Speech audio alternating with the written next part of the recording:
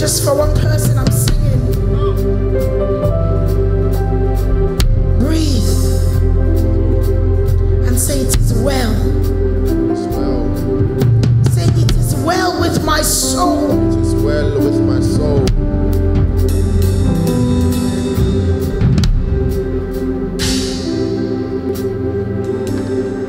Sometimes because we're not aware, angels are all around us to minister. And so you have to tune your heart to worship him.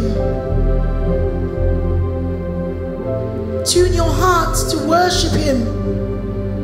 We're before the throne of grace. Pray in your spirit. Pray in understanding. Pray in tongues if you must. Sometimes it's difficult for your heart to be quiet. But when there's corporate worship, this is the time where you just begin to breathe in the presence of God and receive strength and receive life.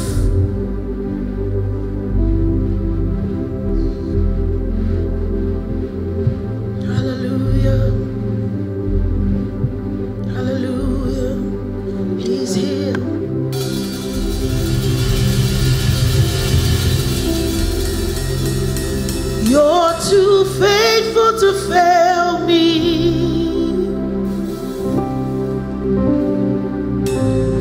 You're too faithful to disappoint me. You've proven yourself in my life, and I've come to realize you're too faithful to fail me.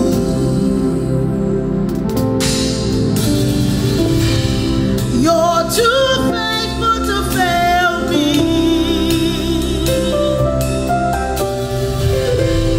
You're too faithful to disappoint me. You've proven yourself in my life, and I've come to realize you're too faithful to fail me. Everybody, too faithful. You're too faithful to fail me. Too faithful, Lord. You're too faithful to disappoint me. You've proven yourself in my life. You've proven yourself in my life, and I've come to realize you're too faithful to fail me. Too faithful to fail me. You're too faithful to fail me. Too faithful to fail me. You're too faithful to disappoint me. You've proven yourself in my life. Proving yourself in my life, and I've come to realize you're too faithful to fail me. Too faithful to fail me. You're too faithful to fail me. Too faithful to fail me. You're too faithful to disappoint me. You've proven yourself in my life. Proving yourself in my life, and I've come to realize you're too faithful to fail me. You've proven yourself in my life. You've proven yourself in my life, and I've come to realize you're too faithful to fail me. You've proven yourself. You've proven yourself in my life, and I've come to realize you're too faithful to fail me. You've proven yourself in my life, and I've come to realize You're too faithful to fail me. if you know that, come and give me a shout in the house.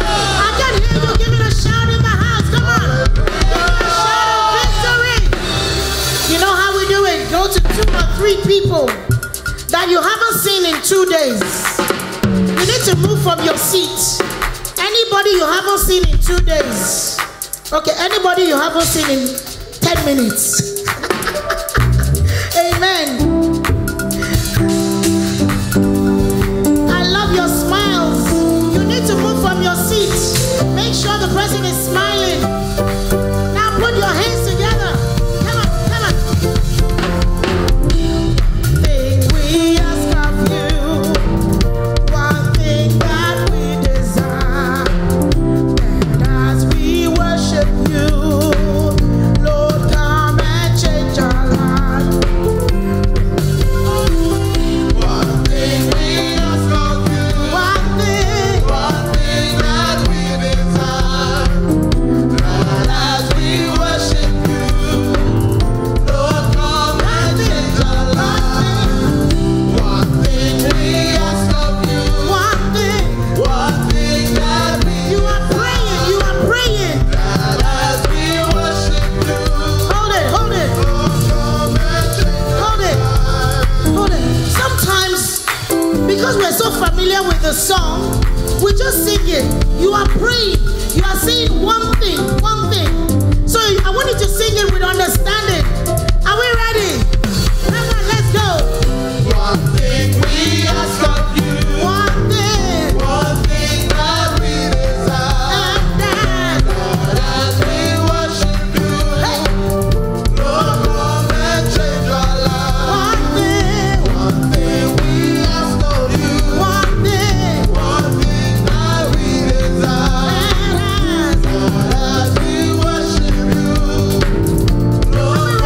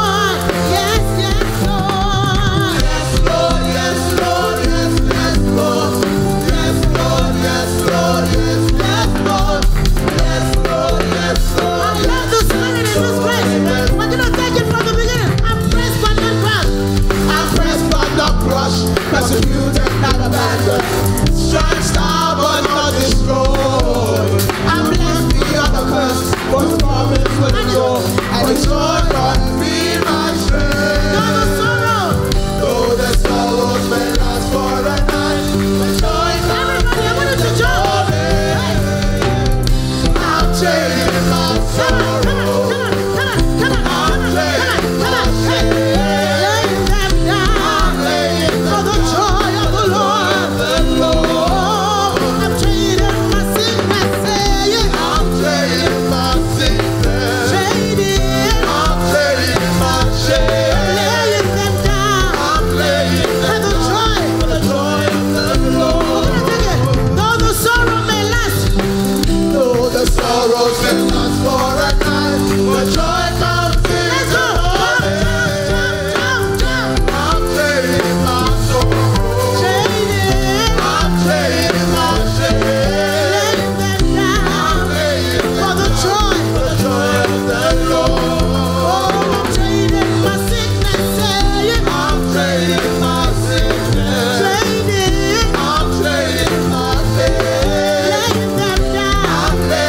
Down.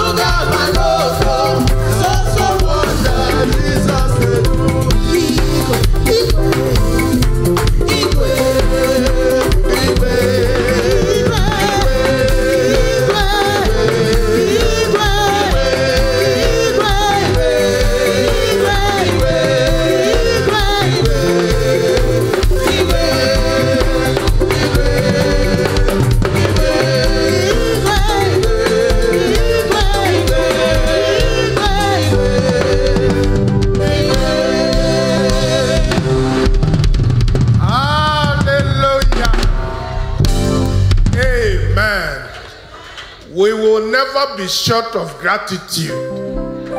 We slept. Arrows were flying. Arrows were flying. Some up, some down in the middle. Some got us. But in the morning, God said no. God said no. He said, my daughter, he said, my son, rise up and give me praise. That is why I love this song. He said, I command my body to praise the Lord.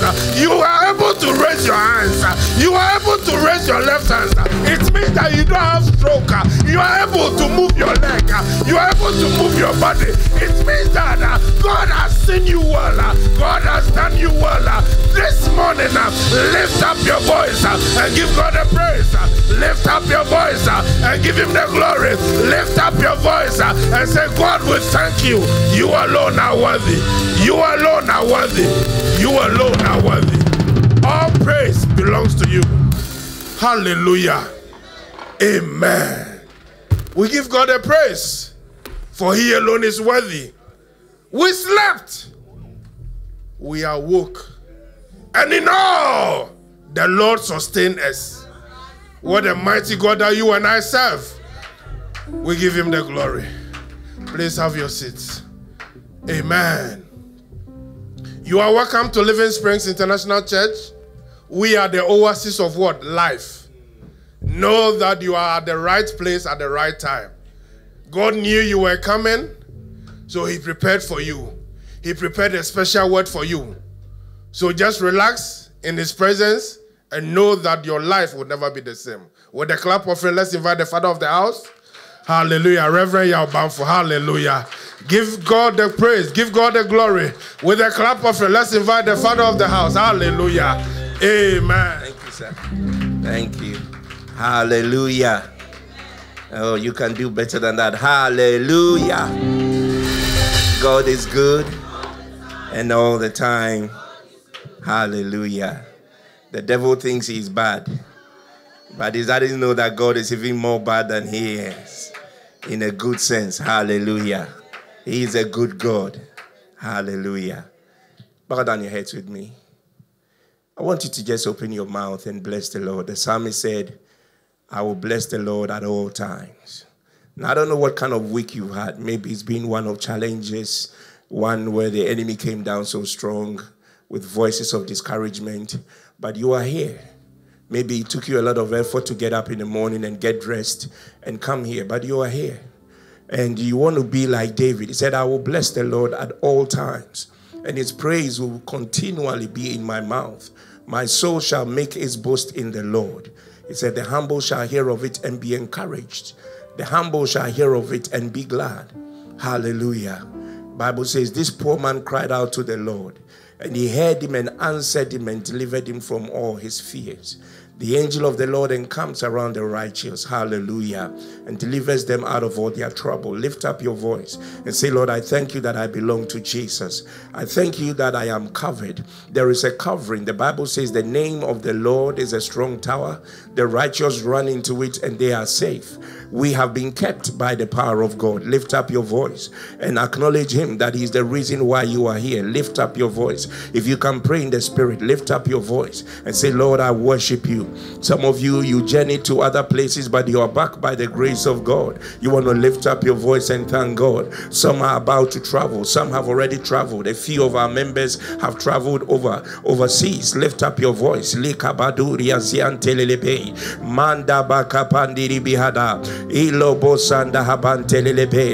will bless the Lord at all times. In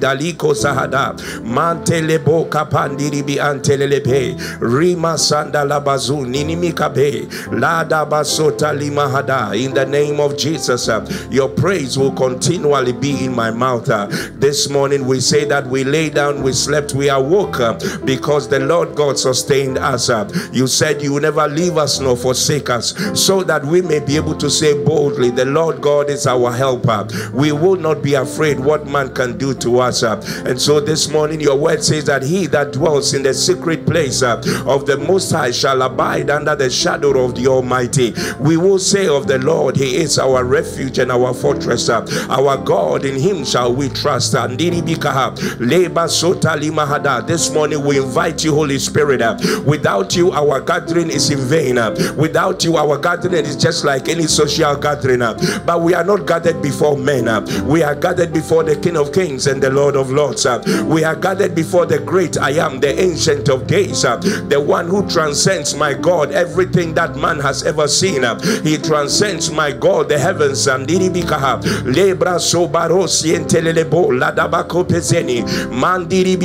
We lift your name on high. As we pray this morning, we silence the voice of the enemy. We come against witchcraft spirits and principalities and powers and demonic entities. We render them of no power. We take away their arms and their weapons of war, and we declare that our God is a man of war. This morning we declare, have your way, Ancient of Days. Breathe upon us this morning. Breathe upon us the breath of life, and we know that we will never be the same. Breathe upon us the breath of healing, and our sicknesses will dissipate in the name of Jesus. This morning let healing manifest. Let your glory be seen. Let your hand be exalted. Let your hand be exalted. In the name of Jesus, we declare liberty. Liberty in this sanctuary. Liberty. For the Bible says that where the Spirit of the Lord is, there is liberty. And so we announce to demon spirits and principalities and powers that the Spirit of the Lord is here. And because the Spirit of the Lord is here, we announce that there is liberty. Power of the Holy Ghost. As your word comes, let your name be glorified. Exalt, my God, your word above all things. And in the name of Jesus, let your word be magnified. Let your word come out with simplicity yet with power in the name of Jesus. And I, your servant, Lord, hide me under the shadow of your wings, and let your word, my God, come forth. In the name of Jesus, we give you praise, we give you glory, we give you honor. In Jesus' mighty name, agree with me. Let us say together, amen. Please be seated. You're welcome to Living Springs International Church. And we indeed are an oasis of life. Hallelujah. I didn't know until just last week that people even get offended by the fact that we say we are the oasis of life. You won't believe it. Somebody is offended just because we say that we are a place where there is life. Oh my God. What a mighty God we serve. What about when we start talking about the other things that have been prepared for us? The Bible says, eye has not seen, nor ear heard, nor has it been revealed to a man, the thing that God has prepared for those who love him. But we know because it has been revealed to us by his Spirit. Hallelujah. So when we start talking about things that have been revealed, what will you do? This month we've been talking about the subject of love. And we began by saying that love in the English language says that it is a feeling of great affection for someone. But if we go by the English definition, we are going to be disappointed, because love is much deeper, love is much stronger, love is much more powerful than that. So love is the most important quality in God's kingdom. Hallelujah. Say with me, love is the most important quality in God's kingdom. Hallelujah. The kingdom of our God is all about love. And it is the central message of the gospel. So love is much more than a feeling. Hallelujah. And love is actually a commitment. And it is a choice of conduct that in turn produces powerful feelings. So it's a commitment, a decision that you make. It's a conduct. And out of that decision, you find that you even have more feeling for the person or for the call for which you have been called. Love is a consistent and a courageous decision. It's a commitment. It's a consistent, courageous decision that you have made to extend yourself for the well-being of others, to love God and to love your neighbor as yourself. According to the Bible, God is love. Say with me, God is love. So love is the nature of God. We learned that last week and the week before. The law of God is all about love. The Spirit of God is the Spirit of love. Everything about the scriptures is love. For God so loved the world that he gave his only begotten Son, that whosoever believes in him should not perish but have everlasting life. So when a man says he loves God but he hates his brother, the Bible says he's a liar. He's not speaking the truth. Because how can you love God whom you have not seen and hate your brother whom you see? Because the truth is your brother is the image of God. In the image and in the likeness of God, he made us. So how is it that you hate your brother whom you see, but God whom you have never seen? You say, God, I love you. He says you are a liar. So there is also a kind of love we've been talking about, which is the God kind of love. It is called the agape love. And that agape love, we learned, is sacrificial. Number two, it is unconditional. It is selfless. And then it is undeserved. Say with me, number one, God's love is sacrificial. Number two, it is unconditional. Number three, it is selfless. And number four, it's undeserved. Hallelujah. Amen. This month and this year, I remember standing here and saying to the church that as far as I'm concerned, this year we're going to go back to basics. And I meant every word of that. So today we are going back to the very basics of our call, of our unity as a body. And the title of the message that I have today is Endeavoring to Keep the Unity of the Spirit. Endeavoring to keep the unity of the Spirit. Father, we thank you for your word. Now, I want us to go straight to the book of 1 Corinthians, chapter number 12. And we're going to look at verse number 12, I believe, to verse number 18. 1 Corinthians, chapter number 12. We'll be looking at Romans, chapter number 12. I don't know why that particular message seems to repeat itself, not only in Corinthians, but also in Romans, chapter number 12.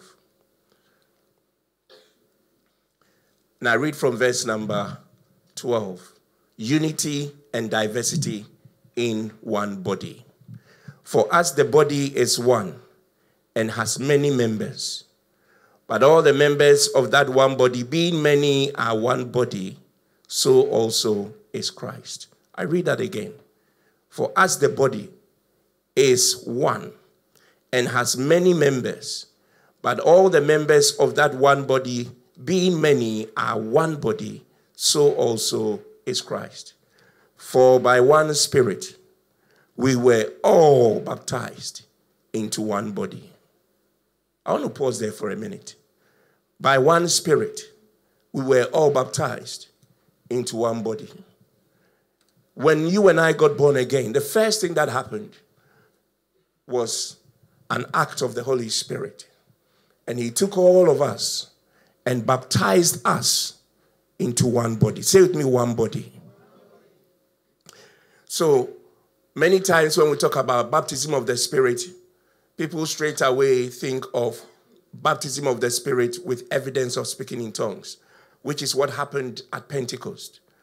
But before what happened at Pentecost occurred, something preceded that. The first thing that happens when we give our lives to Christ is that we are baptized by the Holy Spirit into one body. One body. And we are many members individually, but we are collectively one body. So when Bola was singing earlier, she said, I command my hands, I command my feet, I command my body. From the crown of our heads to the soles of our feet, we are made up of many members. Hallelujah. And we are baptized by the Spirit into one body. So the first thing the Holy Spirit does is he unites us. We are united as one body. The whole of the church of Christ is one body. We have the universal church, which is one body. We have our local church, all of us here, we are one body. When you walk into Living Springs, the church is one body. And that one body is made up of different parts. So there are some who are playing music, musicians.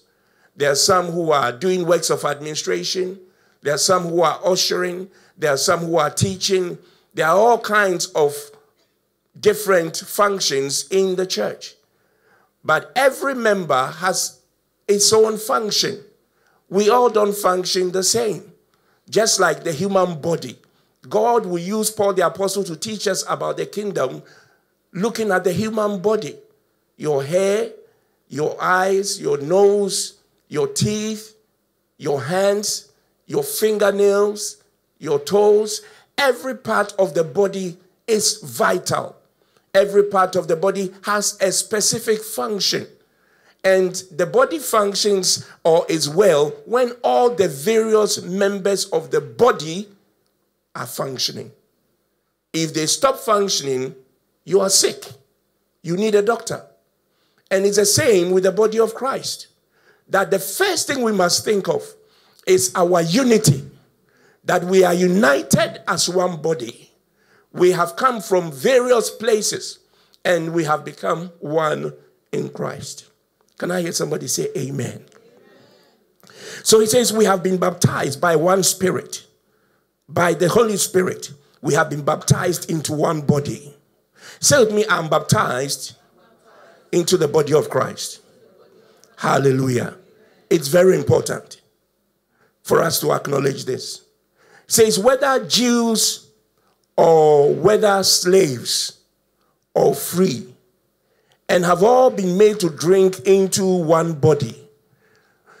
For in fact, the body is not one member, but many. Now, if the foot should say, because I am not a hand, I am not of the body, is it therefore not of the body? Of course it is. And if the ear should say, well, because I am not an eye, I am not of the body, is it therefore not of the body? If the whole body were an eye, where would be the hearing? If the whole were hearing, where would be the smelling? But now, God has set the members, each one of them in the body, just as he pleased. He pleased to set you in the body. And if they were all members, or if they were all one member, where would the body be? If they were all one member, where would the body be? We are members of one another. Hallelujah. And we come together to form one body. I want to put a marker there. I'll come back to the scripture. But let us go to the book of Romans, chapter number 12. I was saying that I find it curious that they are all in chapter number 12. Chapter number 12 of Romans and chapter number 12 also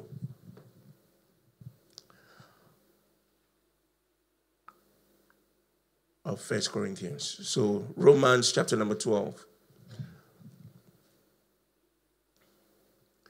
For I say through the grace given to me, to everyone who is among you, not to think of himself more highly than he ought to think, but to think soberly as God has dealt to each one of us a measure of faith. For us, we have many members in one body, but all the members do not have the same function. So we, being many, are one body in Christ, and individually members of one another, having then gifts differing according to the grace that is given to us. Let us use them. If prophecy, let us prophesy in proportion to our faith. Or ministry, let us use it in our ministry. He who teaches, in teaching. He who exalts, in exaltation. He who gives, with liberality. He who leads, with diligence. He who shows mercy, with cheerfulness. Hallelujah. Let love be without hypocrisy. Abhor what is evil. Cling to what is good. Hallelujah. We will come back to that in a few minutes. So, a human body we have just established is just one. There's just one body, but it is made up of different parts, and every part has a different function. In the same way, the church is called the body of Christ, and it is made up of different people. Hallelujah. There's a scripture that I looked at earlier, I think in the book of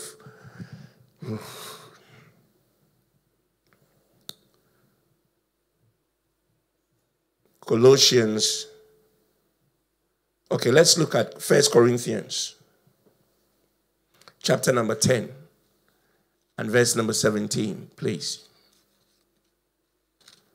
I want you to keep thinking of the fact that we are one body. 1 Corinthians chapter number 10.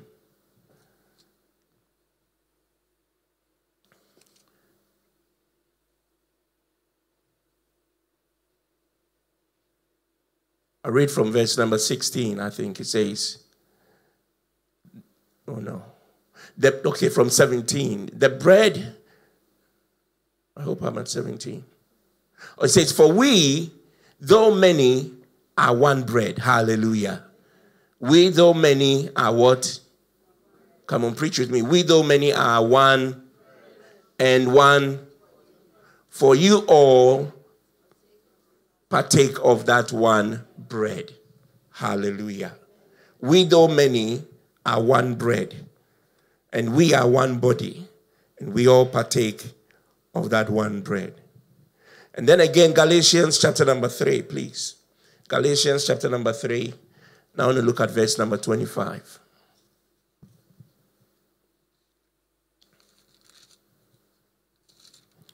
Galatians 3.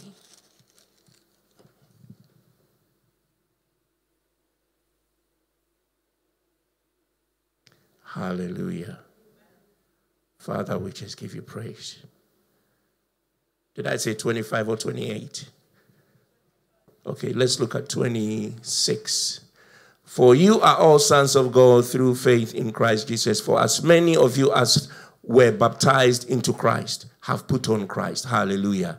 So we were baptized into Christ, baptized into one body, and then we have done what? We have put on Christ. There is neither Jew nor Greek. There is neither slave nor free. There is neither male nor female. For you are all one in Christ Jesus. Hallelujah. And you are Christ. Or if you are Christ, then you are Abraham's seed and heirs according to the promise. When we come to the communion and we read the story of the communion and how it came about, Paul the Apostle says something very profound. And he was very much against a practice that was going on in Corinth. Because what happened was when they went to have the Lord's Supper, those who were rich, the rich folk came to the house of God with food, all kinds of sumptuous food. And others came who were slaves, who were poor, and they had nothing. And so the rich would sit and eat and enjoy their food, whilst those who have nothing would sit back and watch them eat. And Paul would say to them, don't you have homes to eat your food in? Why would you bring your food to the house of God and prove to others that you are wealthy and eat your food whilst others are hungry, whilst they don't get any to eat? Don't you realize that you are one body? And so he says that Christ was wounded and bruised for us, so that through him, you and I may be united by his Spirit into one body. So in the church, we are one body. In this house, some come from Sierra Leone, some come from Jamaica, some come from Nigeria, some come from Ghana, some come from Kenya, some come from Cameroon. We are male, we are female, we come from all kinds of backgrounds, but we are united as one body. And the one thing you and I must always endeavor to keep is the unity of the Spirit. That unity is the most important thing. Many times the things that divide us are trivial. The things that bring division are insignificant. But the most important thing is that when we walk into the house of God, you recognize your brother that he is part of your body. We are all members of the same body. And we have various functions. So you don't come to Living Springs and think that me, I am a nobody and I have no part in the church. I come to church and I don't do anything. No, you have a function. Are you functioning? What's your part in the body? Are you the eyes? Have you deliberately shut your eyes because you will not open your eyes? Are you the hand that should bring the food to the mouth? Have you intentionally folded your arms because you don't want to lift your hand into your mouth? We are members of one body, and growth comes, wellness comes, health comes when each and every one of us, I cannot say this enough, we need, if the church is going to grow, if Living Springs is going to move to the next level, you and I must understand that we are members of one another, and that is what we must guard. That is what we must protect, because what the devil wants to do is to bring division, to divide one against the other, to gossip against somebody. And so he says, let love be without hypocrisy. Because hypocrisy is when you pretend like you're something which you are not. Hypocrisy is when you tell me you love me when I'm with you. But when you turn away from me, you badmouth me. The word hypocrisy in the Greek means play actor. You are a play actor. You are acting like you are, but you are not.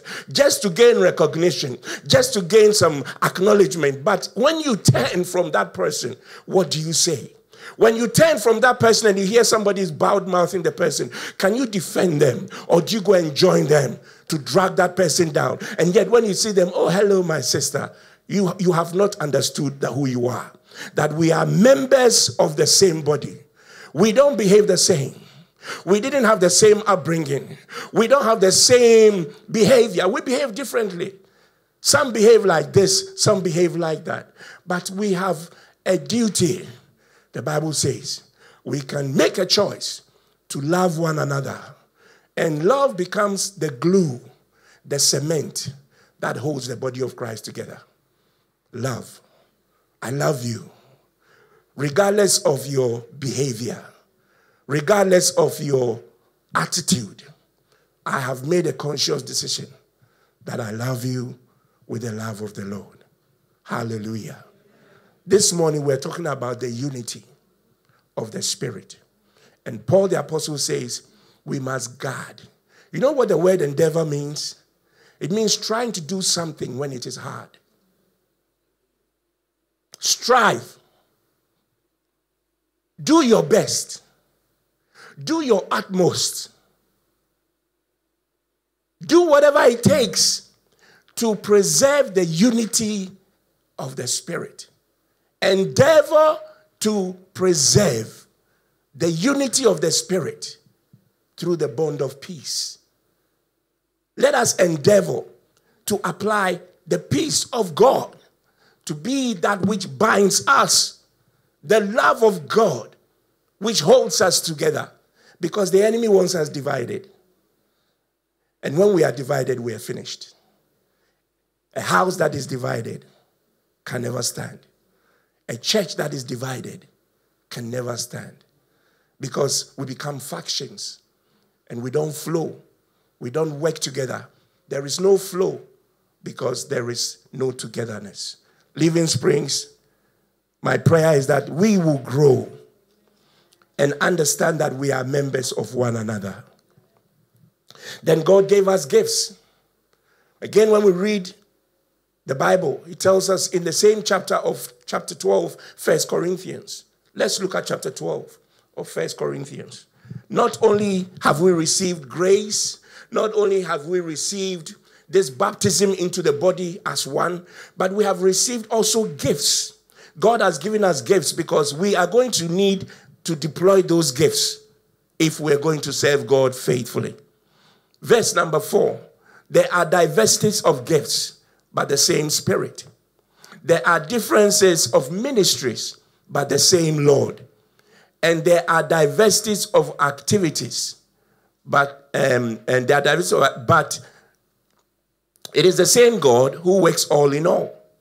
But the manifestation of the Spirit is given to each one for the profit of all. For to one is given the word of wisdom through the Spirit, another the word of knowledge through the Spirit, the same Spirit. To another faith by the same Spirit. To another, gifts of healings by the same Spirit. To another, the workings of miracles. To another, prophecy. To another, discernment or discerning of spirits. To another, different kinds of tongues. To another, the interpretation of tongues. So we have the 9 gifts of the Spirit. Hallelujah. I want you to go through with me because we're a church, we're a Bible learning church, so we're going to go through with it. Number 1, it says we have what? The word of... you are reading your Bible, you can't tell me. The word of... What's the first gift? What's the first gift of the Spirit? Hey, some of you are muttering, some of you are looking at me strangely. What is Pastor talking about? Some of you are thinking, I haven't received any gift. Yes, you have. If you are a member of the body, you have received. It says, we have received. It didn't say we shall receive. You need to discover your gift and begin to deploy it. You have received it. One day when you stand before heaven or before God, God will say, I gave you the gift. You say, but I didn't know. You never even inquired. So number 1, a word of wisdom. Number 2, word of knowledge. Number 3, okay, so let me hear from this side here on the right. Number 1, try and close your Bible. Number 1, number 2, number 3, middle section here. Number 1, hey, come in here muttering. Number 1, word of wisdom. Number 2, word of knowledge. Number 3, faith. Those of you here and my dear ministers and minister at the back. Yes, number 1, word of wisdom. Number 2, number 3. Let's go to the other 3. What are the other 3? Work, gift of healings. Okay, you have faith. Gift of healings, working of miracles. Okay, let's pause there. So faith, gift of healings, working of miracles. Let's say that together. Faith, gift of healings, working of miracles. Okay, let's go back to from 1. Let's start from 1. Number 1, the word of wisdom, word of knowledge, faith. Some of you are muttering. Word of wisdom, word of knowledge, faith, gift of healings, working of miracles, prophecy. And then we have discernment of spirits, diverse tongues, interpretation of tongues. Hallelujah. At least you're learning something. If you go home today, at least you've learned the 9 gifts of the Spirit. The Bible says we have received these gifts.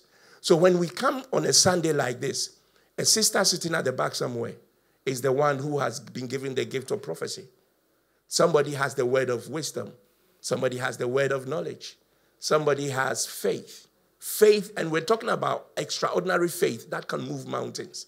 Somebody is sitting there who can pray a prayer of faith and things will turn around in this house. You're sitting there, it's you.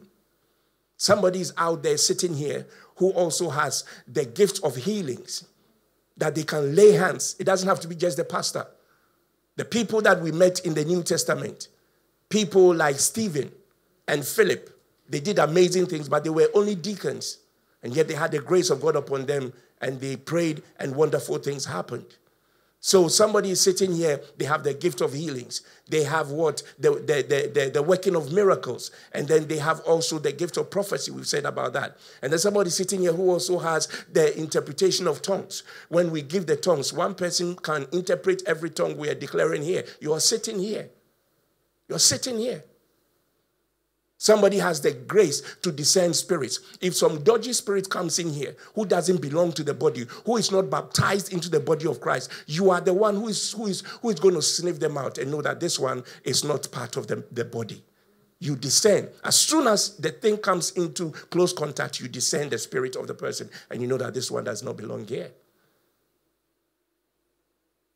All these are gifts that have been given to us. And how do we operate? We're supposed to operate with these gifts in the body because the gifts are for the body of Christ. And it helps us to function. It helps us to be alert. It helps us to be sensitive. I pray that as you listen to me, you will ask of God to show you your gift. Even the fact that you said amen tells me you believe what I'm telling you. God has given every one of us. Nobody comes to church to warm the pew or to warm the seat and go home the same. You come because you are loaded with the gifts of the Spirit. And God expects you to exercise those gifts when you come here. Let's look again at what we read in the book of Romans. Romans chapter number 12 again. Let's look at what Romans tells us in chapter number 12. And from verse...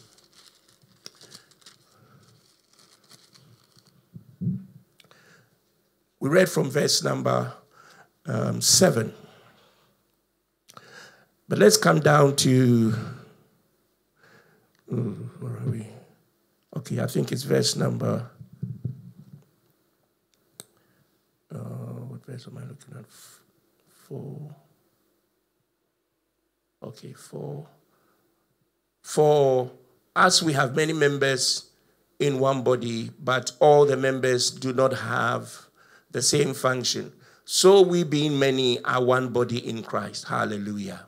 And individually members of one another, having then gifts differing according to the grace that is given to us.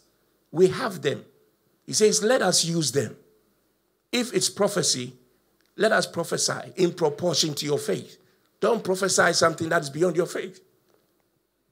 Let it be in proportion to your faith. If it's ministry, let us use it in our ministry. And he who teaches, in your teaching, use the gift.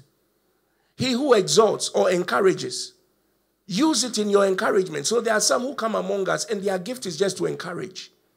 You meet them on the Sunday, you are all downcast like the story of Joseph, who looked at the prisoners in the prison in Potiphar's, in the prison in Potiphar's house, and looked at them and they were downcast, and he said to them, you don't look well. What is the matter? What is the problem? They said, we've had dreams that we cannot interpret. He said, tell me. I know of one who is able to interpret dreams, so tell me your dream. And he was able to interpret the dreams, and their countenance changed. There are people who are among us who are encouragers. You see them and just the smile on their face encourages you. And that's all they do. They may not be giving prophetic direction and doing all kinds of things because that's not their gift. And your gift may be just to encourage someone. And it could be just with a smile. So if you are an encourager, he says in your encouraging or in your exhortation, use the gift. There are some who give. And there are people who give liberally. And we have some in the house. They give. That's their calling. Every one of us is called to give. But there are some who give even the last that they've got. Why? Because that is their giving.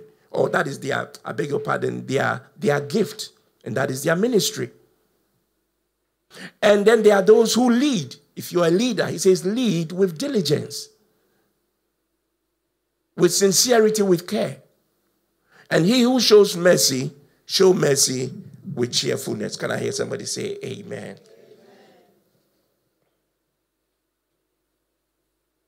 I want us to look at the book of Ephesians, please. Ephesians chapter number 4. And I want to take it from verse number 1 to 6. We'll read quite a bit of Ephesians today. Ephesians, where are you? Okay, before Philippians. Ephesians chapter number 4. And I want to read from verse number 1 to verse number 6. Paul said, I therefore, the prisoner of the Lord, beseech you to walk worthy of the calling with which you were called, with all lowliness and gentleness, with long suffering, bearing with one another in love, endeavoring to keep the unity of the Spirit in the bond of peace. We must endeavor to keep the unity of the church, the unity of the body of Christ. Endeavor, try hard. Make every effort, another translation says. Make every effort, whatever it takes, make every effort to keep the unity of the Spirit in the bond of peace. Then he says there is one body. There are not two bodies or three or four. We all belong to the same one body. There is one body and one spirit. Sometimes you hear people talk as if we have one spirit and they are operating with another spirit. You hear people like that. People come to church and the spirit said, and the spirit said, and the spirit said, and most of the time it's nothing but a display of some kind of superiority to try and impress people that you are carrying some. There is only one spirit, not 2 or 3 or 4. One spirit. Say with me, one body, one spirit. Hallelujah. One body, one spirit. Just as you were called in the hope of your calling. So there's one hope, one Lord, one faith, one baptism, one God, and Father of all, who is above all, and through all, and in you all. Hallelujah. I want to read this from the Amplified. Please bear with me because the Amplified does exactly what it does. He opens up the scripture. Paul is writing, and you know Paul wrote to the church in Ephesus from prison. The man is languishing in prison, but he finds it necessary to tell the church how they should conduct themselves. And he says, so I, the prisoner of the Lord, appeal to you to live a life worthy of the calling which you have been called. That is to love, that is to live a life, amplified.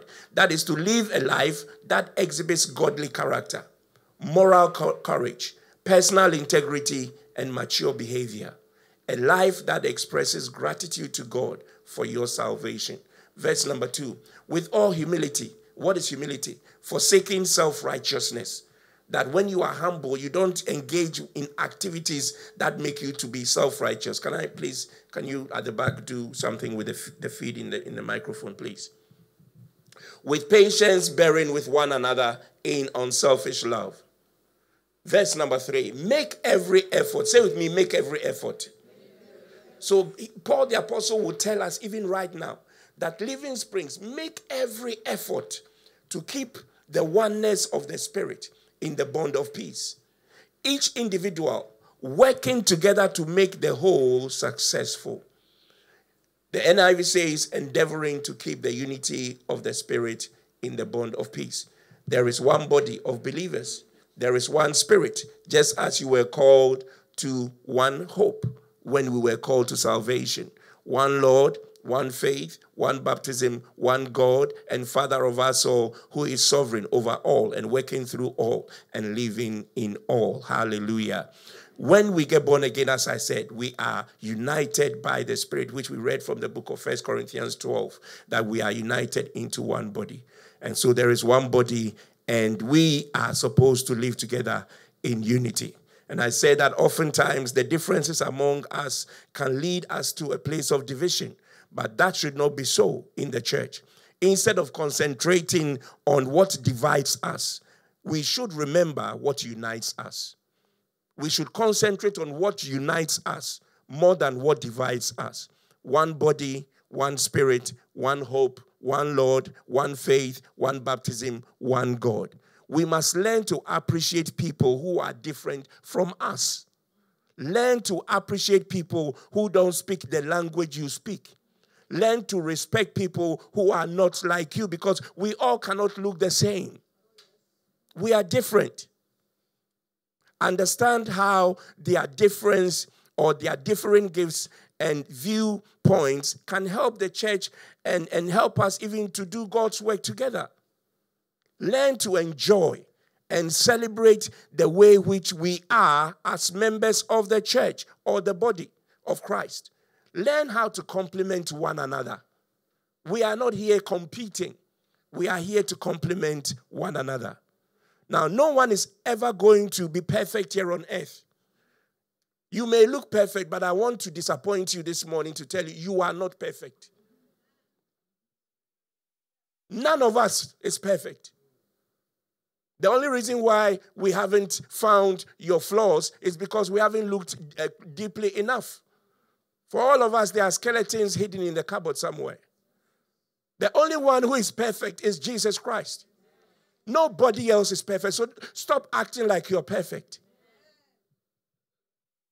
I've had people walk into the church and they are critical of everything we do in the church. But you yourself that walked in, you are not perfect. So how dare you come and talk about somebody else? You are not.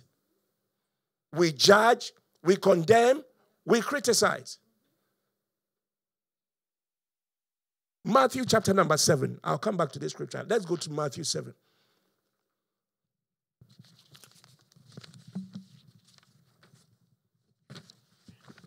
And from verses number 1, I think it is from verse number 1 to verse number 5.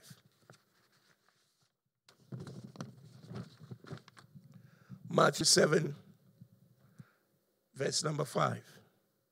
Do not judge and criticize and condemn. I'm reading from the Amplified. Do not judge and criticize and condemn others unfairly with an attitude of self-righteous superiority. People have that attitude, self-righteous. They have opinions about everything. Self-righteous superiority, as though assuming the office of a judge. Who made you a judge? He says, do not judge so that you yourself will not be judged. For just as you hypocritically judge others, when you yourself are sinful and unrepentant, so will you be judged. And in accordance with your standard of measure used to pass out judgment, judgment will be measured to you. He says, why do you look at the insignificant speck that is in your brother's eye, but do not notice and acknowledge the egregious or outstanding, bad, shocking, appalling, terrible, awful log that is in your eye? Your brother has a speck in his eye. You have a whole log in your eye. And you have the audacity to say, my brother, I think there's a speck in your eye. Why don't you take the log from your eye first so that you can see clearly? Then you can help your brother to take the speck that is in eye. You have a bigger issue in your own life. You haven't dealt with your own issue. How dare you come and tell me how to deal with my issue? Hypocrisy. And yet they come and they flaunt themselves and they act all holy. Even they are walking like they are walking on air. And the Spirit said, I have one young lady who came recently, sent me a message 12 pages long, email. And the Spirit said this, and the Spirit said this about it. And I said, what Spirit? There is one Spirit. And I believe that Spirit dwells in me. Even as it dwells in you. And I don't need you to come and tell me when you yourself, the issues in your life. How dare you? Hypocrisy. Let's love one another with humility. Don't judge people hastily. You don't even know their story. You don't know where they are coming from. For some people, it took grace to come into the house this morning. Every step was by grace. And they come in quietly that they may receive of the grace that is from on high, so that their lives can be just okay for them to go through next week. That's all they came in for the house. That's all they came in here to receive. And you will judge their dressing. You will judge their dance. Bishop said, when you see somebody dancing, when there is no music, and you will judge that also. We have lost what connects us, and we have become critical judges of one another. Judge not, so that you yourself are not judged. How can you say to your brother, let me get the speck out of your eye, when there is a log in your own eye? You play actor. You are a pretender. First, get the log out of your own eye. Then you will see clearly. And you take the speck out of your brother's eye. And all the church said, we have been called to walk in unity. And I was reading and I said, let us learn to appreciate one another, celebrate one another. No one is perfect. And when we see faults in fellow believers, we should be patient and gentle with them. Be patient and gentle with me. I'm not perfect yet. That's not an excuse for me to continue to offend you. That's not an excuse for me to continue to misbehave. But in case I do something that doesn't measure to your high standard, the Bible says, you who are strong, bear with the weakness of the weak. We should pray for them. Pray for that brother, pray for that sister. So to build unity is one of the Holy Spirit's important roles. The Holy Spirit wants to build unity. The devil wants to bring division. And we do that by focusing on God rather than on ourselves.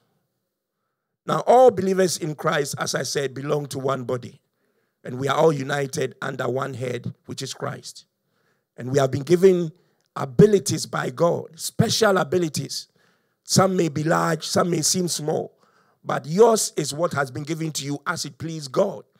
So take hold of your gift and exercise it. It makes you unique.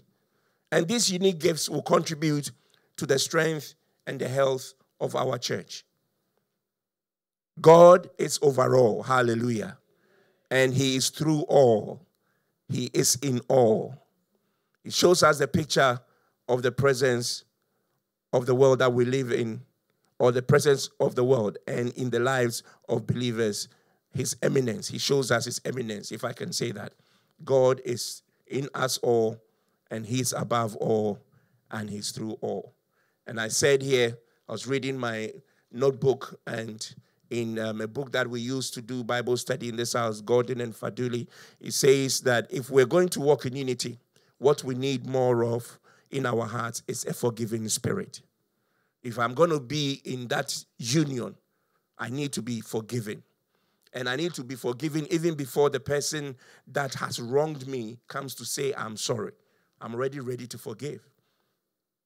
We all fail, especially even in our relationships. But love is the cement that glues us together. When we read from 1 Corinthians chapter 13 and verse number 4 downwards, we learned that love suffers long and is kind. Love does not envy. Love does not parade itself. Love is not puffed up. Love does not behave rudely. You cannot be rude and be operating in love at the same time. Some people are just rude. Love does not seek its own, my way or no way at all. Love is not provoked. Love thinks no evil. Love does not rejoice when somebody fails. Love does not rejoice in iniquity. Love does not rejoice in anything but in truth. Only in truth does love rejoice. Then he says, love bears all things. I love this scripture. Love believes all things. Love hopes all things. Love endures all things. He says, love never fails. In other words, love never collapses. There will never come a day when love says, that's it, no more. It never fails. It never collapses. Love is eternal by nature. Now, when we say that love bears all things, what does it mean? It means that love covers and love endures. It endures all things. Love credits others with good intentions. It never loses faith. In other words, when you love somebody, you are willing to give them the benefit of the doubt. You don't just jump up and believe whatever you heard. If you love them, you are going to trust the person at least and say, listen, the person that I know, this person that I know, is not like that. It credits people with good intentions. Now, love hopes, not with unreasonable or unreasoning optimism. It doesn't mean that love makes you optimistic about everything. No. But it says that love is always expecting the ultimate triumph by the grace of God. So love always hopes. Where there is love, there is hope. Honey, it's going to be okay.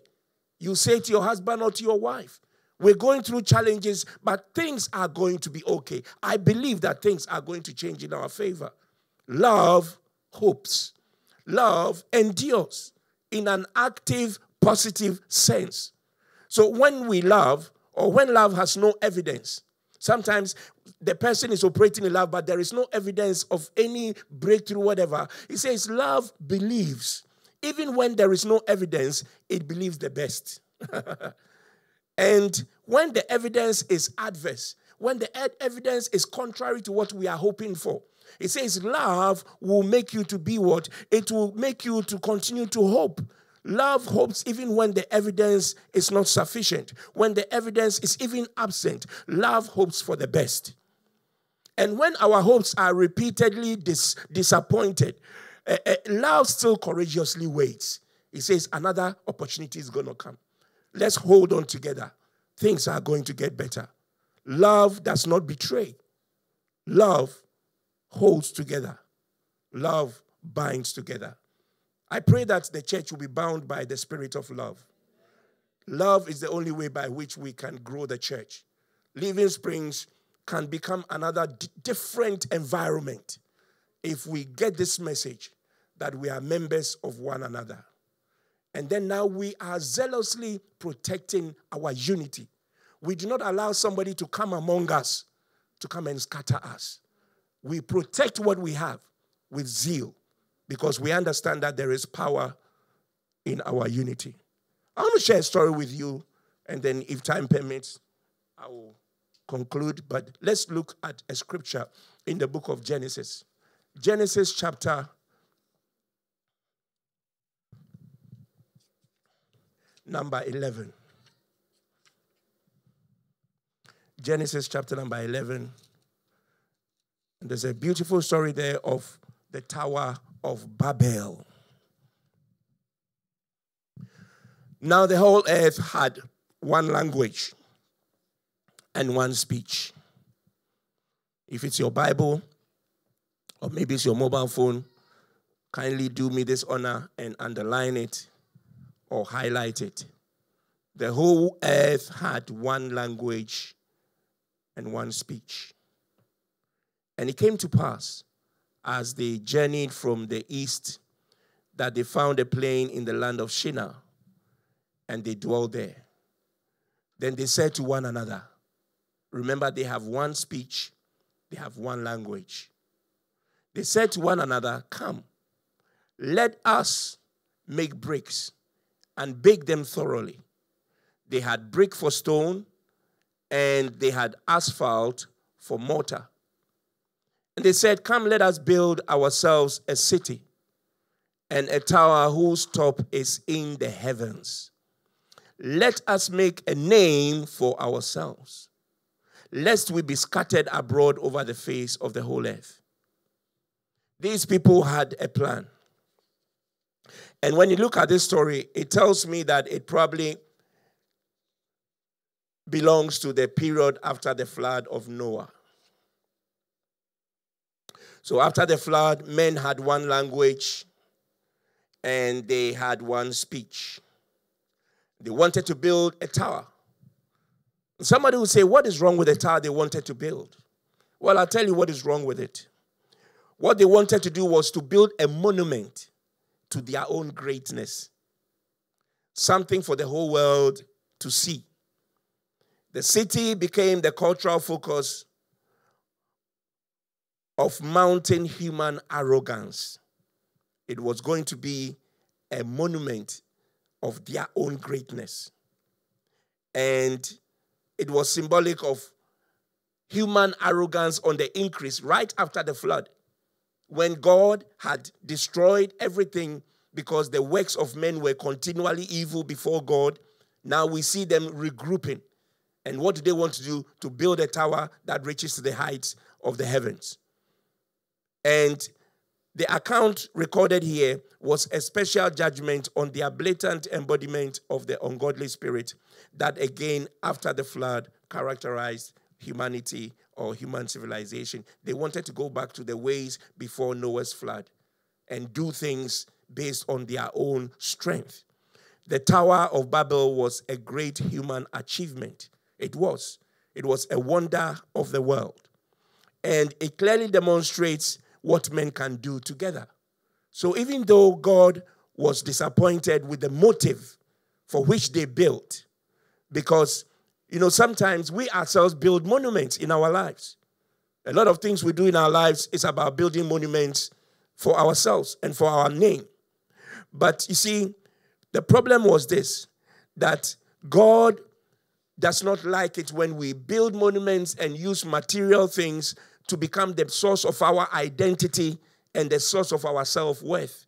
If our identity and self-worth is in things and they are not in God, then we are not going anywhere. God must be at the center of our lives. And we are free to develop in many areas of our lives, but we are not free to think that we can replace God. So they wanted to replace God and do things their own way. And the Bible says, the story is interesting. God came down. These people said they want to build a tower to be up in the heavens, to be where God is. And yet when God wanted to come and look at the tower, he had to come down. We can never get to where he is. The greatest experience of getting to where he is when we acknowledge that he is in us. God had to come down. This thing they were doing, which they thought was the greatest thing since sliced bread. God had to come down and look at what they were doing. But there's something that God said. He said the people are united. They have one speech. They have one language. One translator says they are one race with one tongue, with one purpose. If the church should do this, we will be unstoppable. What did God say? The people are one. They have one language. The vision is one. They are all looking at the same vision. They are all looking and speaking the same language. If we say we are all moving from the church right now to go to Forest Hill Station to go and evangelize, nobody's going to take his bag and say, me, I'm going home. All of us are going. We carry our bags. We will go there and we will do tremendous work at the station. We will go there and do amazing work because the language is one. If we all say we are meeting to pray, these days when I come to prayer meeting, I need strength. Because people have decided in this house that prayer meeting is not for them. Oh, I'm not feeling well. That's why you should come and pray. Nobody came and prayed and died in the house. Oh, the challenges are too. That's why you should be here. You come and it's just Minister and Minister Fati and Frida is in Ghana, so she's not here. Sometimes it's Ben and they are all in Ghana. And when I walked in, I said, Lord have mercy. You are sitting at home and you know Friday is prayer meeting. And you are a member of the body. We are united and we are strong in our unity. So why are you sitting at home watching EastEnders? Why are you watching some program on TV? Some other church on TV? When you have a duty to come and pray. And you are the very person who say, oh, these days we are not seeing the move of God cry. How would the move of God come about? Maybe you don't have money. Cry to God. Say, Lord, I need my bus ticket. I need the money for my bus fare to go to pray. And see whether God will not give you the money.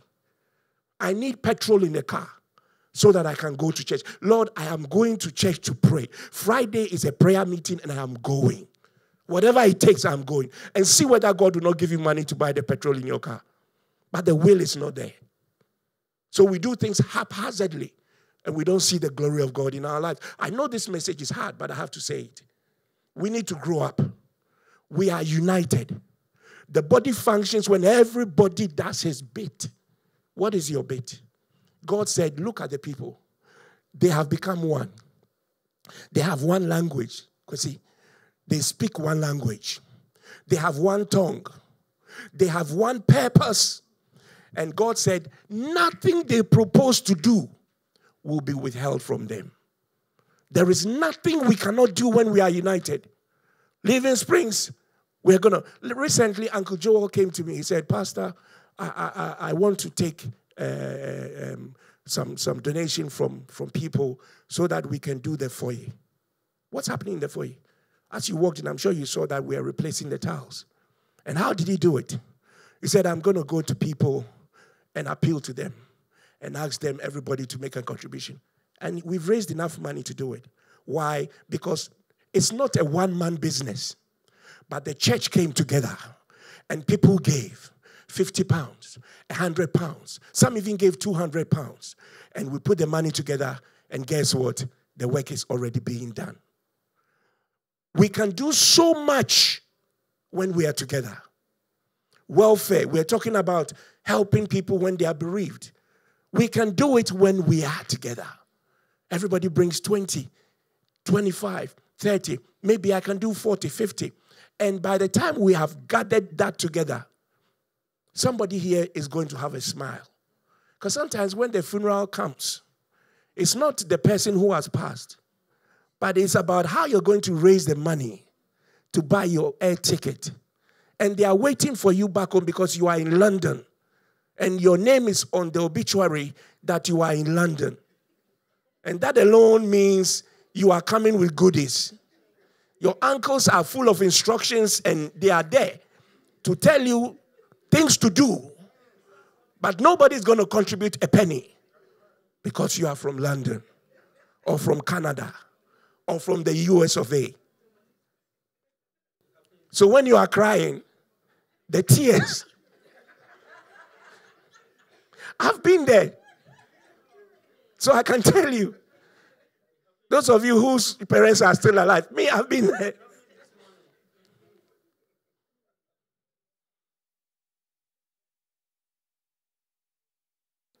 And that's when if you belong, we can gather together and say, if it happens to one, it has happened to all of us. Come, let us build a tower. The motive was wrong, but the means was approved by God. God said the people have one language. When Vincent stands here and says, welfare, this is what we are doing, the people have one language. Men's fellowship, women's fellowship, when they say this is what we are doing, they have one language. Somebody's not going to say, as for me, I don't go to women's fellowship. You are a woman, unless you are a man and you have been masquerading as a woman.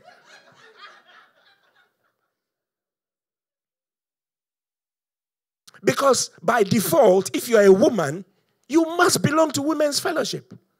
You are in the body, you are a woman, but you are not part of women's, because I don't flow with them. You don't flow with who? When they do programs, you absent yourself. Men's fellowship. When men meet, you are not here. When the women meet, also you are not there. So you are neither a man. So who exactly are you?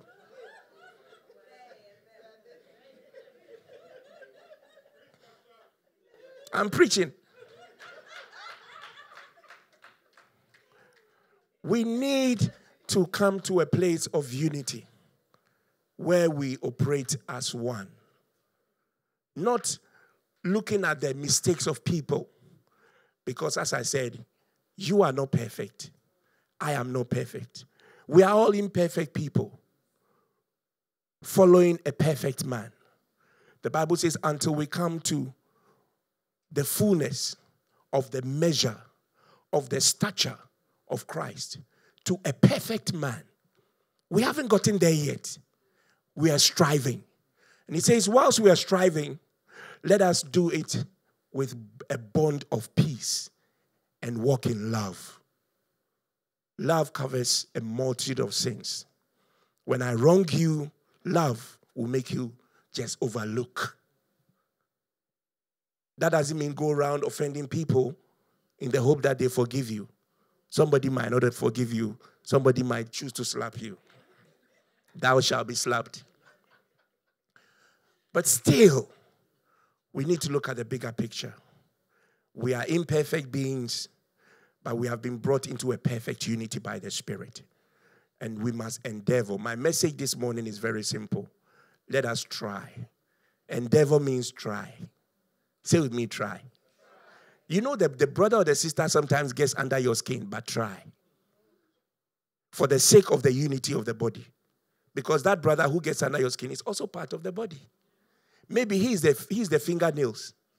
And that day when you want to scratch your back without your fingernails, you will see how futile the work is. He may look insignificant. He may look like he hasn't got any extraordinary gift. Because many in the church often like the power gifts, prophecy. Aha, the prophet. But you see, the Bible is not only about the gift of prophecy. Yours may be something that looks insignificant. That's your part. Maybe you are the eyelash. Today, eyelashes are important. Let me not even go there. Not for the men, but for the women. The other day, I saw this eyelash. I said, God, have mercy. It's like you need to move out of the way. Otherwise, the eyelashes will just bash. It will just slap you in the face and move you to somewhere else. But we are all significant. I may not seem significant in your eyes, but God who planted me in the body knows that without me, things don't go well. Living Springs, let's celebrate one another. That's my message. Let's love one another. This is the month of love. Today after service, go to somebody you've never spoken to before and say, brother, what is your name? Because I'm sure you don't even know the person's name. And yet you meet them every day. But we are members of the same body. Maybe you are here, you don't know Jessica. If I say how many of you know Jessica apart from the choir, you probably might not even know who Jessica is. And yet she stands here to minister every day for us. Let us make it a habit to celebrate one another, to embrace one another. Look beyond the faults of the brother. Look beyond their faults. There is much more that unites us than divides us. Rise to your feet. Hallelujah. I want us to spend about maybe 10 minutes to pray for the unity of God's people. Hallelujah. The song says, we are heads of the Father. We are joint heads with the Son. I may not be your idea of a body, but we have been thrown into the same body by God. And God has a sense of humor. Do you know that? God has a sense of humor. He will throw the person in and see how you engage with this person. Because you're laughing. God has a sense of humor. Somebody who is diametrically opposed to everything you stand for, and, very argumentative, and, they do things like they're coming from outer space. But God throws them into the body so that we need to check our actions and also our reactions. When somebody does something, it's not just about your action, but how you react also to the action of the person. And this morning we want to pray that, Lord, bind us together with the cord of peace, with the bond of peace, with love for one another, that we will celebrate our brother, we will celebrate our sister. If you hear somebody saying something about anybody in living, say, hey, don't go there. If you love somebody, you will not gossip about them. When somebody comes to tell you something that is gossip, you say, okay, wait, I'm going to call the brother and put it on loudspeaker so that what you are saying, the brother can hear. If you do that one time, that person will never come again. You say, I'm going to put it on loudspeaker. And you said he did this and that. Okay, now let him hear. Oh, no. I was only coming to tell you so we can pray about it. You yourself, you don't pray. You're going to pray about who? Why would you want to pray about my situation? Let love be without hypocrisy. If you don't love me, tell me, so that I don't come into your space. When I see you coming, even though we are in the same church, but at least I'll wave you from very far. Say hi, see you later, alligator, and go my way. So that we can grow. Hallelujah. Hallelujah. Thank you, Holy Spirit. Can you hold somebody's hand? Somebody next, maybe it's your minister. It's yours truly. Hold somebody by the hand. Hallelujah. Yando sotani nimikaba. And the Bible, Paul the apostle is in prison. But his heart is yearning for the church. And he said, endeavor, please, whatever you do, don't allow the devil to break you up. Don't allow the devil to divide you. You must endeavor to keep the unity of the Spirit in the bond of peace. Try hard. Some people, you have to love them with greater teeth, but love them all the same. Lift up your voice and begin to pray for the persons whose hands you are holding. Tell the person in your prayer that I love you with the love of the Lord. If anybody gossips about you, listen, hold on. You remember the friendship of David and Jonathan? And Jonathan is the prince, wearing the princely garments. And David is a shepherd boy, broke. The word broke even doesn't even sum him up. His own father forgot him. But now he comes into the palace, and Jonathan takes off his garment, the garment of a prince. He gives it to David. His sword, his belt, everything that identifies him with kingship, he gives to David. And he's saying to David, David, if anybody is going to hurt you, it's not going to be me. In this palace, if anybody wants to hurt you, everything that I have, my sword, everything that I have by which I can harm you, I've given to you. Isn't that beautiful? I've handed over everything to you. Tonight or this morning, we're praying that anything that I have, which I could ever use to harm you, I surrender it this morning in the name of Jesus. And we are praying for one another that if you should hear gossip, know that it's not me. I will not speak bad of you. I will not go and gossip about you. I will not go and sit somewhere and condemn you, and when I see you, smile with you and pretend. I will not be a play actor with you, because I'm serious about the love I have for you. Lift up your voice, let us pray in the name of Jesus.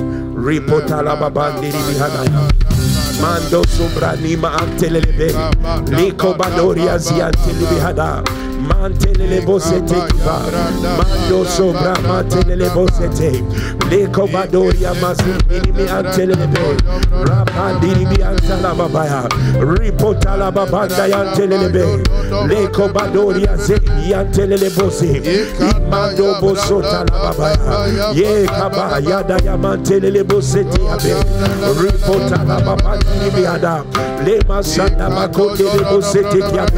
Holy Spirit, bind us together. Bind us together with love, with cords that cannot be broken in the name of Jesus. Bind us together, my God, with the bond of peace in the name of Jesus. Help us to celebrate one another. Help us to cherish one another. Help us to love one another. Help us to look out for one another in the name of Jesus.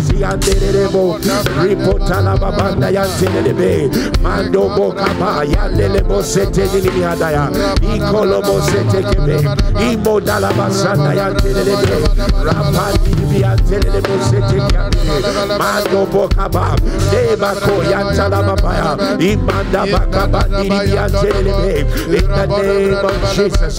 In the name of Jesus. Thank you, Holy Spirit.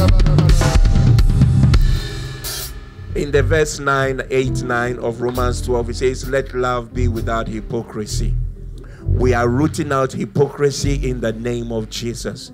That love will be genuine, love will be sincere, love will be heartfelt. When the person says, I love you, you can feel it in your heart that this brother, this sister loves me with the love of the Lord. And therefore, I will not judge you. I will not condemn you. I will not criticize you. That doesn't mean that we will not correct people when they need to be corrected. I'm not saying that.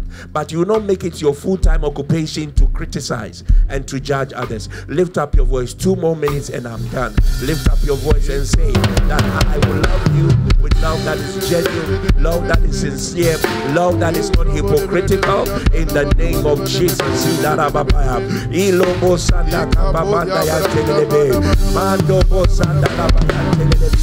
Ikababaya telebe. Mando bosota lima. Imando bokapaya mantelebe. In the name of Jesus, bind us together with cords of love. In the name of Jesus, help us to celebrate one another.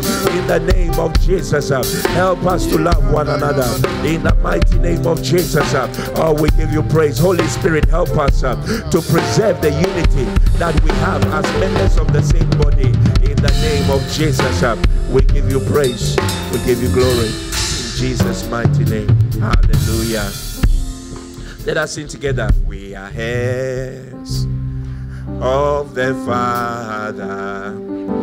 We are joint heirs with the Son. Oh, we are children of the kingdom. We are family. We are family. We are one. Oh, we are heirs of the Father. We are joint heirs. We are joint heirs with the Son. Oh, we are children. We are children of the kingdom. We are family. We are one. Yes, I love you. Yes, I love you with the love of the Lord. I love you. Yes, I love you with the love of the Lord.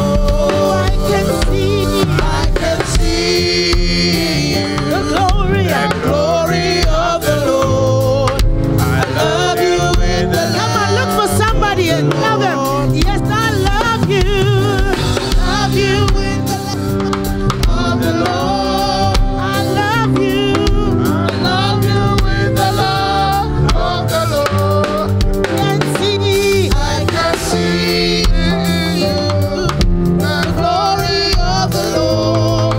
I love you with the love. For the last time. Turn to somebody else. I love you. I love you with the love. Give them a warm embrace. Love you. I love you with the love of the Lord. I can see all over you the glory of the Lord. I love you with the love of the Lord. Hallelujah. I love you with the love of the Lord. I can see in you the glory of the Lord. That will be the first song we will use for the offering. Hallelujah. As you are coming, come with a cheerful heart. Hallelujah. You love God, you hate your brother. That is a lie. We are all coming to give towards the work of God. It's our offering that we use to pay the bills in this house. It's the money you give that we use to pay the mortgage. Envelopes are going around. So please, if you've not gotten an envelope, with a wave of hand, we'll give you one. Living praise. Are we ready?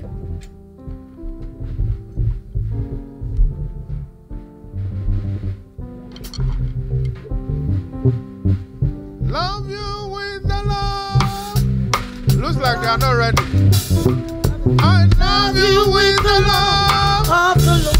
Oh, I can see the glory of the Lord. I love you with the love of the Lord. I love you with the love of the Lord. I love you with the love of the Lord. I can see the glory of the Lord. I love you with the love of the Lord. Yes, I love you. I love you with the love of the Lord. I love you with the love of the Lord. I can see the glory of the Lord. I love you with the love of the Lord. I can see the glory of the Lord. I love you with the love of the Lord. Yes, I love you. I love you with the love of the Lord. I love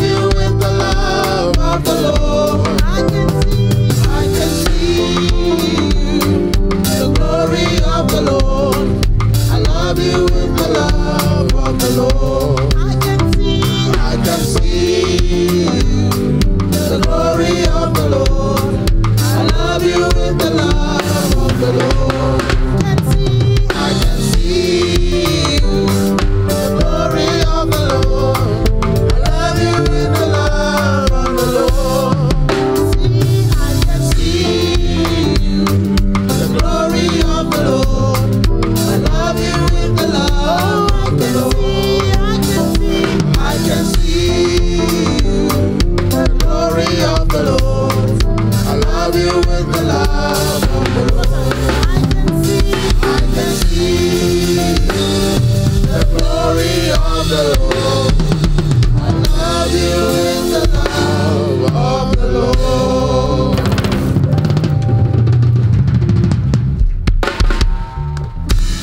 Amen. Let's bless what we have given towards God's work. Father, we thank you for what you have given to us, and we have given it back to you. Bless it, sanctify it, and let it be used for what it was meant for. In the mighty name of Jesus. And those who are not able to give, we pray that, Lord, you empower them to have a job to do, and they also come and give to bless your name. We give you the glory in the mighty name of Jesus. Amen. Amen. Please have your seats. Are the announcements ready, please? Announcement. Thank you.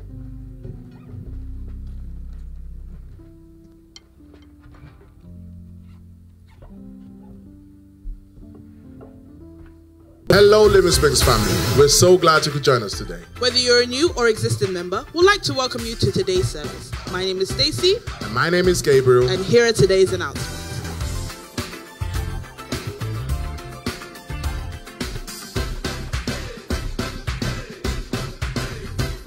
If this is your first time joining us, we would like to give you a special welcome and connect with you.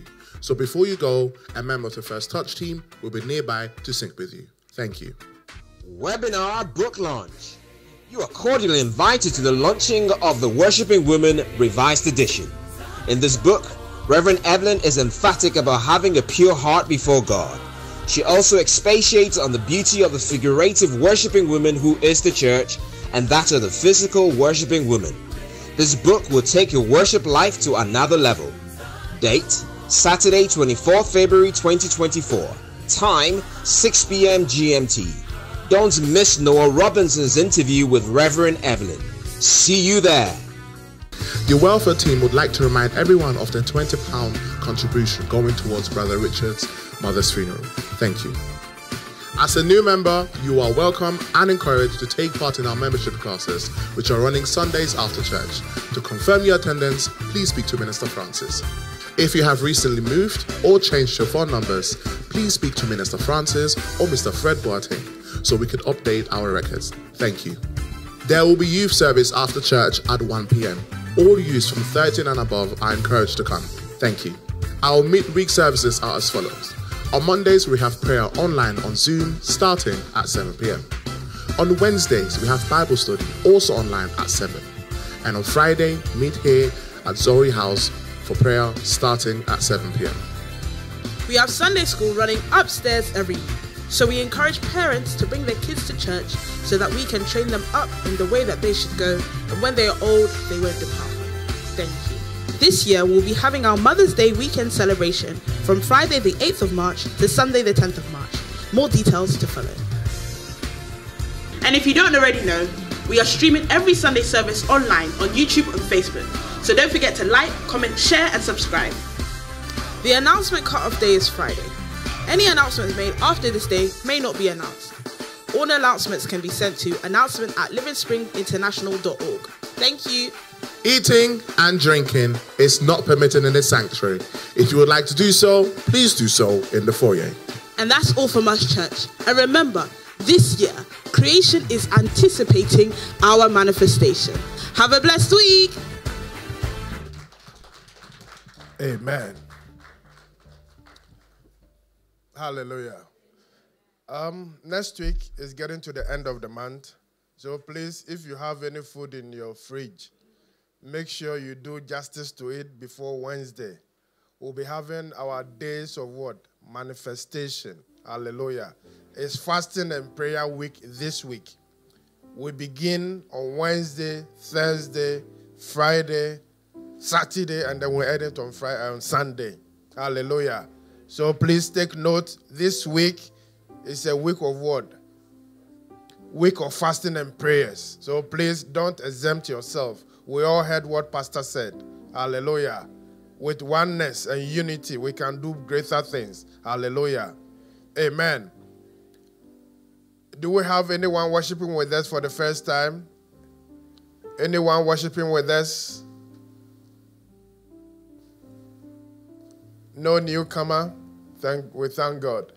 And any birthday or anniversary? Young man, come. Any birthday or anniversary? If you are having your birthday or marriage anniversary, car anniversary or whatever, whichever anniversary, or you've been at your workplace for a long time and they've increased your pay, come. And then you pay your tithe. Hallelujah. Amen. Only one birthday for this week. Please, let's be on our feet.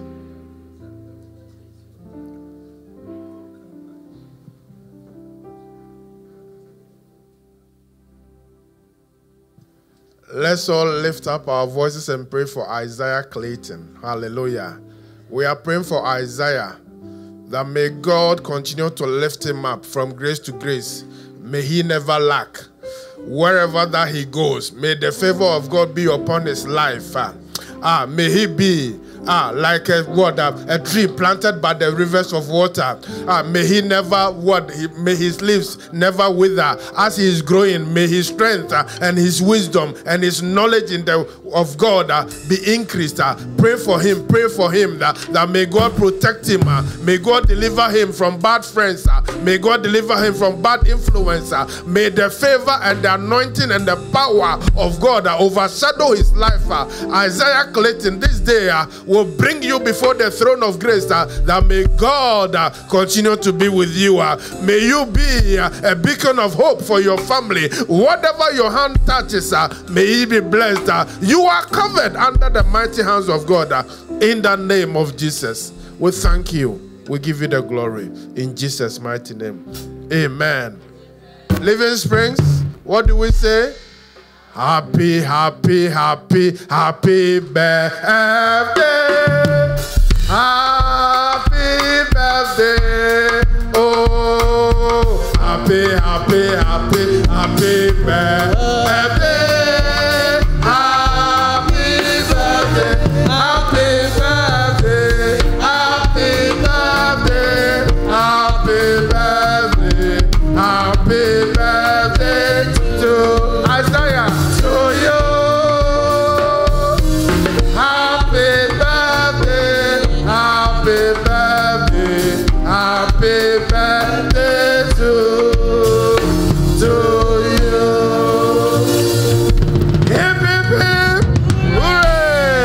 Bless you. Go and sit down. And on that note, I want us to lift a prayer for all the youth, the vibes, the young adults. Last week, something happened. And this week too, we are committing them into the hands of God. That God, those in the universities, those in schools, those who are not here, we are lifting them before the throne of grace. That God protect our youth, our children, wherever they are. We pray for your covering. May the blood speak on their behalf. Lift up prayer and protect them. Lift up prayer and tell God that God protect our children wherever they are. Those at school, those on the roads, those in trains, those in planes, wherever they are. We'll lift up our voices. Oh God, in the name of Jesus, whatever the attacks of the enemies are, today or this day, we cancel it in the name of Jesus. We cancel it in the name of Jesus. Preserve our children. Preserve our children. Preserve our children. Preserve our children. Preserve our youth. Preserve our youth. Deliver them from bad friends. Deliver them from bad friends. Deliver them from bad friends. Those on the road, deliver them. Those in the train, deliver them. Those in the universities, my God, deliver them. In the name of Jesus. Our children or the youth, they are the next generation. A time will come, we will not be here again, but they will take our places. Jehovah God will bring them before your throne of grace. Whatever the enemies are doing or scheming or planning, this day, Living Springs will bring them before your throne of grace. Protect them, guide them, deliver them, encourage them, strengthen them, energize them. Let them be faithful. Let them be faithful. Let them be faithful. Let them be strong to say no. Let them be strong to say no. Let them be strong to say no. Protect them from evil friends. Protect them from evil friends. Well, thank you, Lord. Let them be like the 3 Hebrew boys, Meshach, Shadrach, and Abednego. And they said, no. We give you the glory. We give you the praise. We thank you for answered prayer in the name of Jesus. Amen. Amen. Please have your seats. There's going to be a youth service after close of service. So please, parents, don't be in a rush to take the children home. There's a youth service. Parents, don't be in a rush to take your children home. There is a youth service. Amen. And yes, last week we started collecting 20 pounds for welfare. So please, if you have not redeemed yourself, after close of service, see the welfare minister, Mr. Vincent Taylor, and then pay your dues. Hallelujah. Because this one is no contribution, no chop. If you don't pay, a time will come. You also need the welfare, and they will show you the books. So please, do the needful. Let's all be on our feet as we are closing.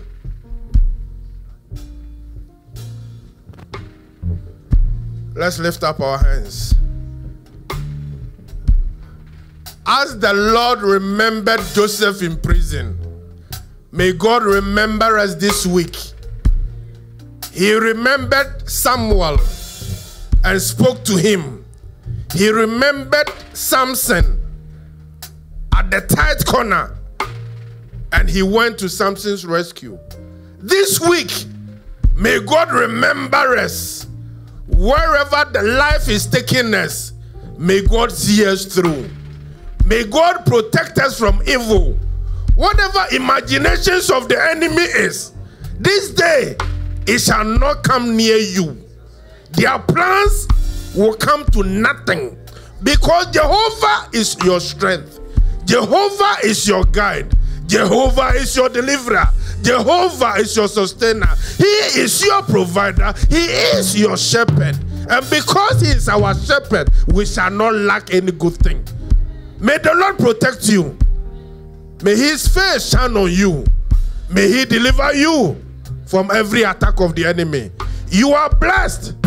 Go there and win in the mighty name of Jesus. Amen.